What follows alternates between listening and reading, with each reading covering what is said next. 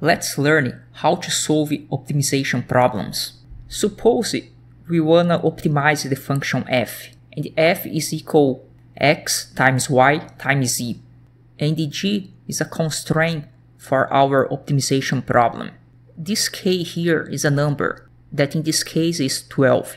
That means you wanna pick up x, y, and z that makes g equal 12.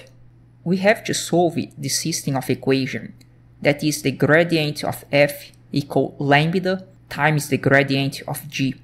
And first we declare L equal f minus lambda, that is the Lagrange multiplier, times g.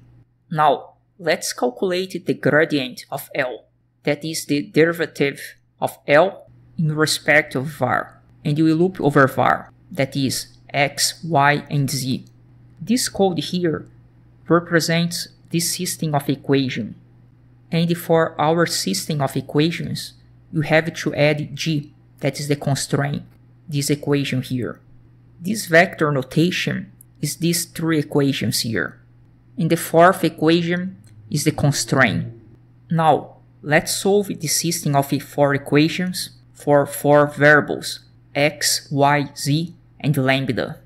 And we have 2 solutions, one for lambda minus half, and the other solution for lambda equal half.